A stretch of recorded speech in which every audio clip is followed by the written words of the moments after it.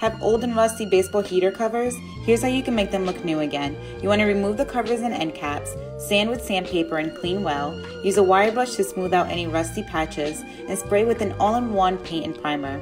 Look at the difference already.